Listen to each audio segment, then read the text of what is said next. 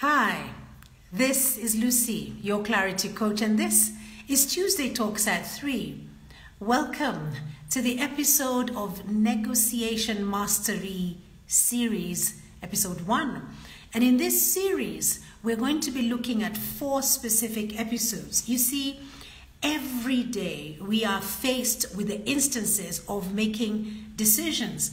And as a result of being faced with this decision-making opportunity every day, in the same aspect comes negotiation.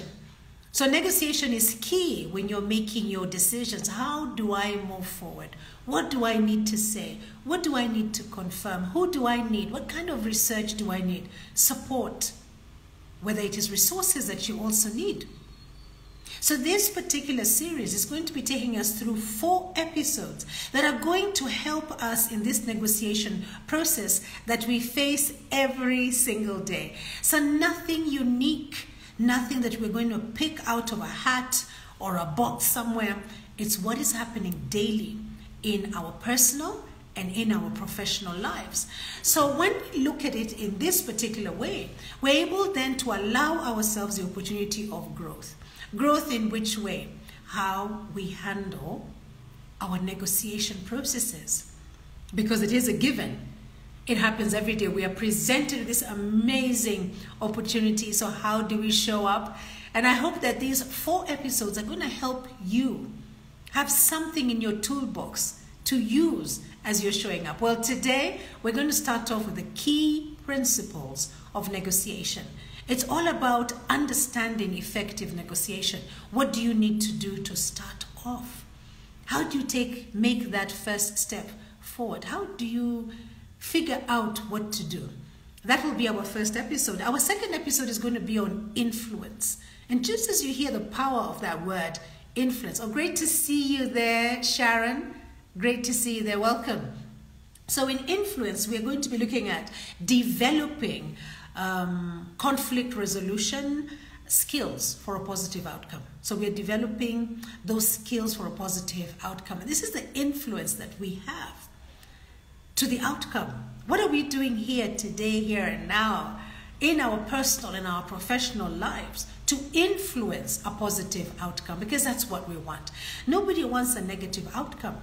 And if it does happen, then we are looking at the learnings of that negative outcome. Thirdly, we're going to look at assertiveness. Now, assertiveness is key when it comes to negotiation. So being able to know where to apply your assertiveness, where to apply your empathy to get the conversation moving towards a mutually beneficial outcome, hopefully a positive one. And last but not least, we look at solutions. Being solution-oriented is a huge thing. When you walk into a situation looking for solutions, you're going to find them. If you walk into a situation looking for problems, looking for blocks, looking for hurdles, looking for sabotage, you will find them too.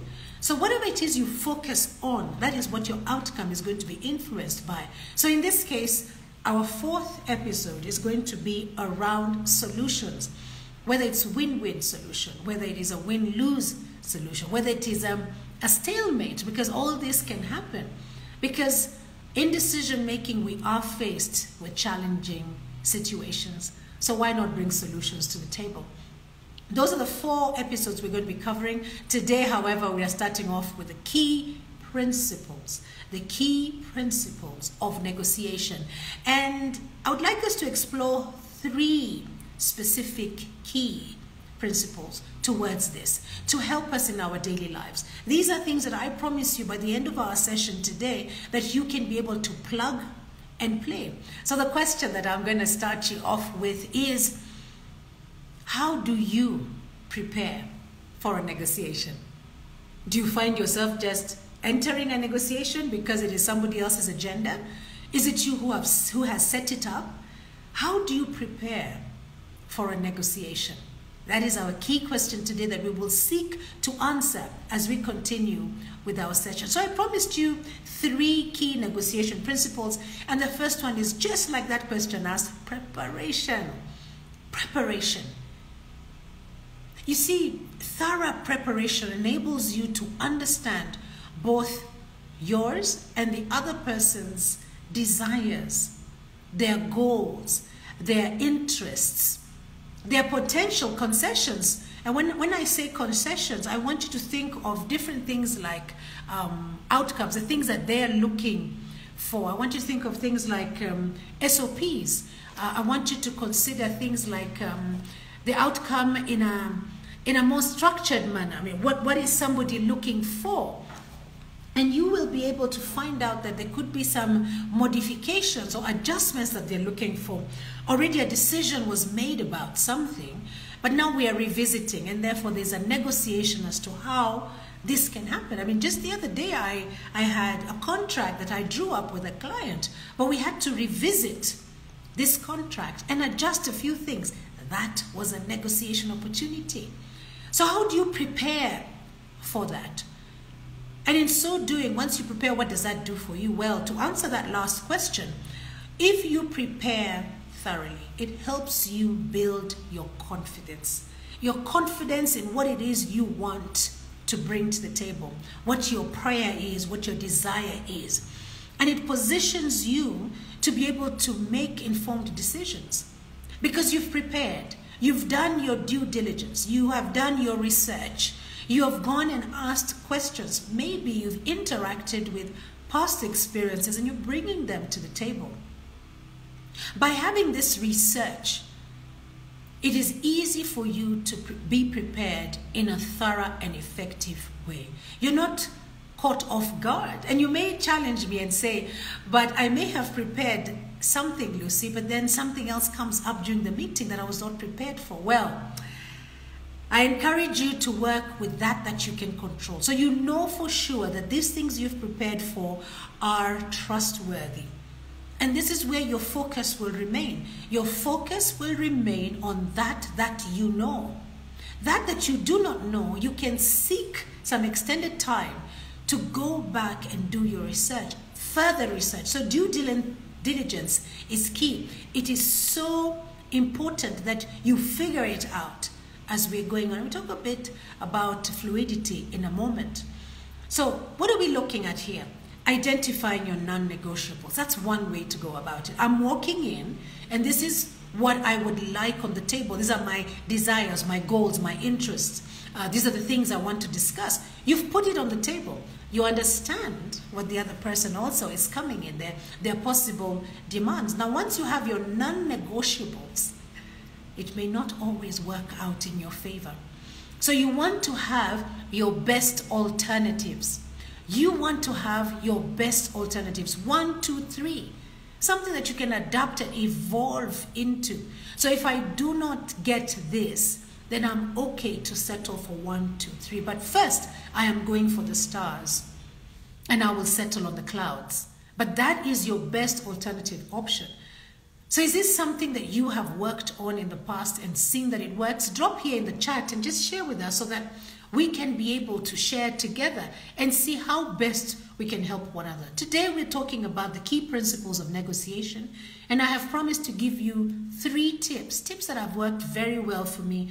And the first one that we are on right now is preparation, thorough preparation, where research is needed, where we've already talked about having non-negotiables, knowing your non-negotiables, and knowing your best alternatives.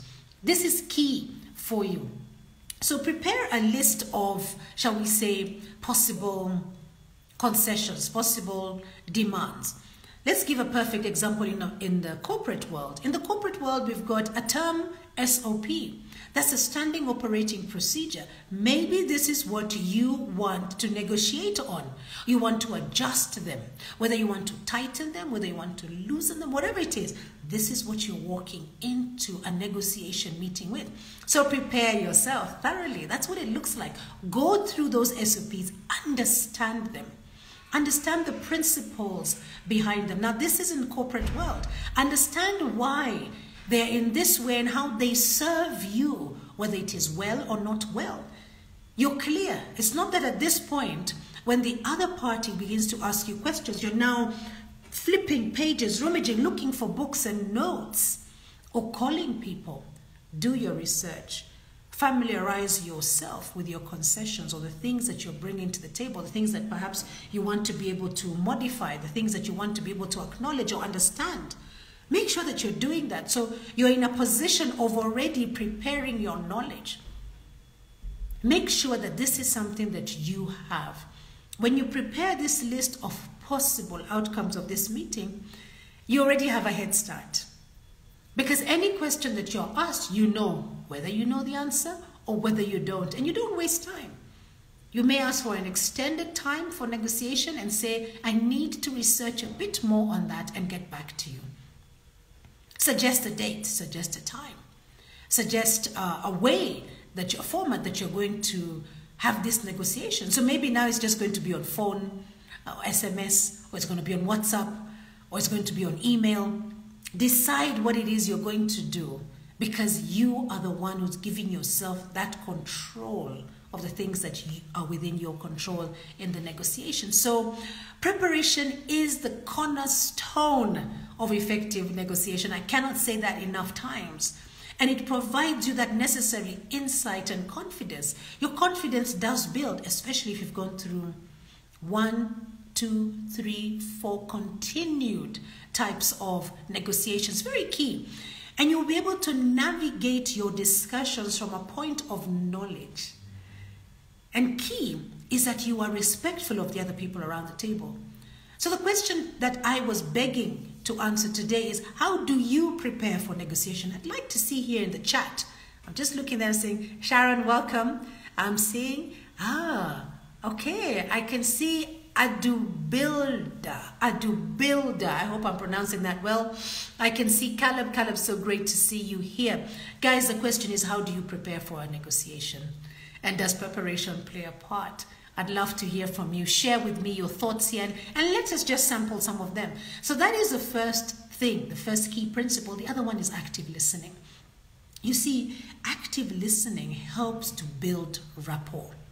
Everybody wants to feel heard or seen. Right now, I am desirous that you're hearing me, that you're seeing me. I am also desirous of you understanding me. So I'm hoping that you are listening to understand as opposed to listening to respond. If somebody could just type that for me here in the thread, listening to understand, because that is active listening. When you're listening to understand means you're taking it in, you're internalizing it, you're formatting it in your mind before you respond. Many a times we don't do that.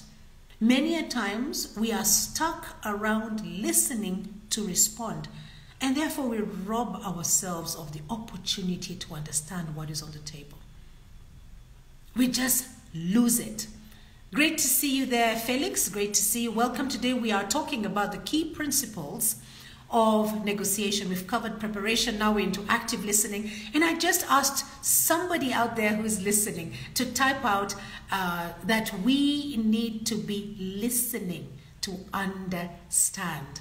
That is so key. We need to listen to understand as opposed to listening to respond, because as a human being, that's your go-to. You're always waiting. And because you've got all this knowledge going on, so you want to be able to share it out there. I would recommend to you that focusing on understanding what somebody is saying is key, because that way you're able to make a decision on how to move forward. I would recommend that you use reflective listening to confirm understanding. So Lucy, did you just say that we need to listen to understand? You see, that's reflective listening. Ask that question. Then lastly, I encourage you to be aware of the non-verbal cues and body language, because many a times you're talking and people are responding to you, but you're not reading the room. Someone is bored to death. Someone does not understand what you're saying. Someone is totally refusing what you are sending out. And you need to approach this in a very mindful way and seek to understand what is it that they would like to know better of. And I can see Sharon here, you're saying understanding your counterpart would help prepare for a negotiation. Fantastic. So the question is, how do you prepare for a negotiation? And Sharon, you're saying by understanding your counterpart. So the different parties on the table, understanding them. So it's about you. Great to see you there, Omondi. Welcome. Today we are talking about the three key principles of negotiation. And the question is, how do you prepare for a negotiation? That's what is right here. So where was I? I was talking about you walking into a meeting and preparing yourself to the point that you know what you want to talk about. It doesn't stop there. You need to know what the other party wants to talk about. And if you don't have all the information, then listen. Listen to understand from the words that are spoken. Also, the non-verbal cues. They speak a lot. In fact, in research, we are told that 55% of communication happens in body language. So it's not so much your words, which is only 7% in fact, but it is the way that somebody responds, those non-verbal cues. So make sure that you're aware of those in a negotiation, because active listening fosters trust and clarity. Active listening fosters trust and clarity. I really wish somebody could type in there for me in the chat that we need to listen to understand. Listen to understand. If you can type fast enough, it's listen to understand rather than responding. Listen to understand. I hope that as is one thing that you can take away with you today is listening to understand. So active listening, as I was saying, allows you this position to build trust for all the parties around the table. When's the last time you were in a negotiation situation and you just felt like you could not trust the people around you? And if I ask you, why do you believe that to be true? You may not be able to say what you think, why you think it's true. But if I question you further, you're going to say, actually, they didn't say it. It was in the unsaid, which is literally the nonverbal cues. I like that you're saying that there for me. Listen to understand rather than responding. Thank you so much, Sharon, for interacting with me there. You've put it out there. Everybody else can read it now. I am most grateful. I'm just reaffirming that with active listening, we are driving towards achieving a mutually beneficial agreement. There's trust in there. There's clarity in there. There's respect in there. Because I have been heard. In fact, half of the time, when you just hear somebody out, you fizzle out anything that could have been on the table that was blocking this conversation from going on. But many a times we come in with our agenda, we are hot-headed, and it's either my way or the highway. Today, choose to listen, to understand. Today, choose to do that as opposed to listening to responding. Thank you for sharing that, Sharon. The third key principle is setting clear objectives. Setting clear objectives. And you may put me on the spot there and say, but Lucy, that should have been the first one. Well, in no particular order, these are the three key principles. And that is preparation, active listening, and setting clear objectives. Clear objectives provide a roadmap. So you know that when I go in, I'm going to start with this and move to this and move to the other. When I go in, I'm going to stay focused on this particular aspect. The other party may gaslight, bring up something that is emotional. It can be very easy for you to get swayed. But when you have a roadmap, this particular key principle allows you to stay focused. And this particular roadmap will allow you the opportunity to measure progress after this negotiation. You heard me right. To measure progress. So it doesn't end here in this negotiation circle. It goes beyond. Because once we've agreed, we've passed a resolution or we've signed a contract, we need to execute something. Now, the negotiation will only mean something if we're able to execute those clear objectives that we're able to measure. If not, then we just came in to waste a lot of airtime. And we are all busy. We don't want to waste our time. So your clear objective has got to be tested on the SMART frame, which is your specific, measurable, achievable, realistic, and time-bound. It has to be measured to that. Because once it does, that gets measured gets done. We're in agreement. In conclusion, we say, so today we came in to speak about X, Y, Z. We are leaving understanding that X is this, Y is this, and Z is that. And therefore, moving forward, this is what we need to do. And then you give out the duties. Who is doing what? You give out timelines. When are we reporting? How are we going to know that we are successful in this? Prioritizing objectives to distinguish your must-haves and your nice-to-haves. Remember we talked about non-negotiables and we talked about your best alternatives? So these are the things you want to walk out with. Is it a must-have or a nice-to-have? You are being adaptable. You are being fluid. You are evolving with the conversation. Because when you remain flexible, you adapt as the discussion evolves. You may have walked in with one particular idea, but when you have actively listened, you find that a few things you need to become flexible on. You may even surprise yourself and learn something new. You may even end up abandoning that objective that you walked in with because of your open-mindedness approach to coming to the table. You've learned something new and you can see how it's going to serve you. This way it's more sustainable than just going with the flow of somebody else. So having clear objectives keeps negotiations goal-oriented. All the emotions are out of the picture. And once you're goal-oriented, you are efficient and you are effective. When you involve emotions, it comes today and goes, tomorrow I'm going to wake up with a different emotion. But that doesn't change the goals that we had. But it changes me, that I could end up just changing tracks on everybody. And then people don't have clarity. And really, ambiguity is not something that is pleasant when we are moving forward.